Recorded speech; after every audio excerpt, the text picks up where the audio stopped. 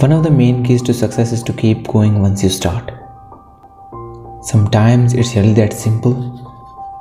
Not giving up will take you very far. So it's important to develop a habit of consistency.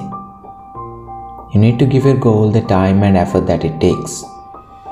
That's the only way to achieve it. Seriously. While you might not get to your objective easily, you can get there by putting in enough work. Ask yourself whether you want the outcome you are chasing. Do you want your own business? Do you want to finish a book? Do you want this relationship to succeed? If so, keep going. The middle can be hard. You lose some steam. You feel more doubts.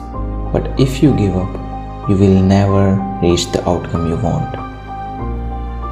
If you are not being consistent, it's because you are not exciting yourself enough to think of the results you want. By starting, you are already ahead of most people. Think how many just talk about what they want and never take action. If you do, you are already taking the lead. It takes some time to build a habit.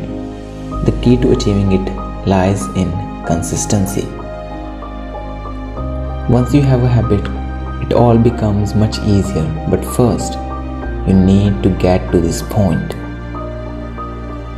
Now here's a question arise. When will a behavior become a habit? There is no single answer. It might take a couple of weeks or a couple of months, but if you are consistent, you will get there. So even if you get discouraged, keep moving forward.